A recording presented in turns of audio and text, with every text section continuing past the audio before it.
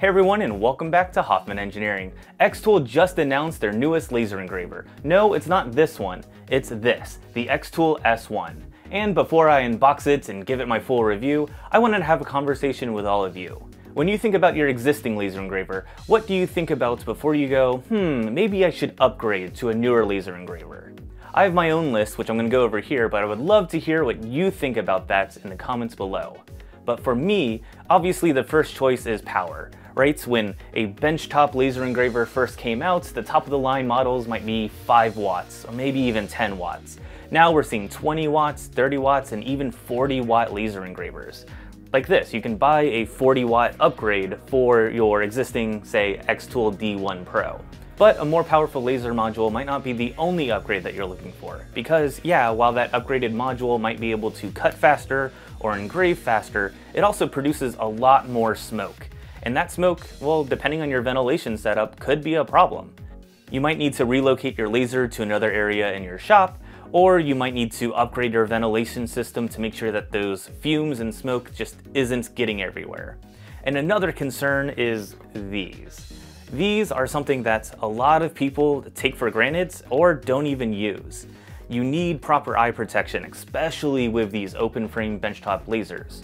But a lot of people just don't wear them, and that's a big safety concern.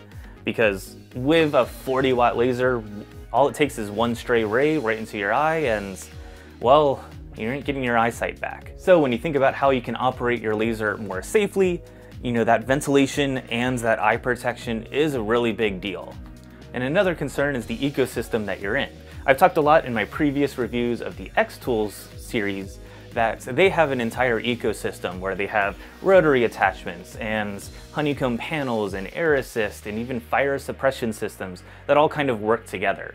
So that's a big concern when you're already in an ecosystem.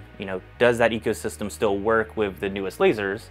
Or if you're not in an ecosystem, you still want to be concerned about future upgrade paths. What accessories can I buy for that laser? So those are kind of the areas that I look for when I think, hey, I have an existing benchtop laser. What could convince me to jump over? And that's the angle that the xTool S1 is trying to go for.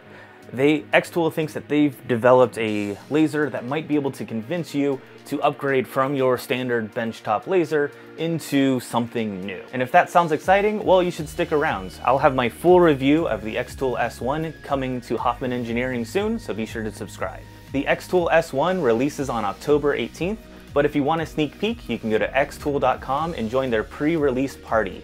They have giveaways, discount coupons, and even some sneak peek accessories there. So if you want to take a look, go to xTool.com now. But if you'd rather wait for me to put it through its paces, be sure to subscribe because I'll have my full review on this coming soon to see if their marketing claims are actually real or just marketing fluff. So thank you all for watching, and I would love to hear your comments down below of what features would really get you interested in upgrading from your existing benchtop laser to something new. What features are out there that just don't exist in your laser, or what could be more powerful, more user-friendly? Let me know in the comments down below. So, thank you all for watching, and I'll see you all next time.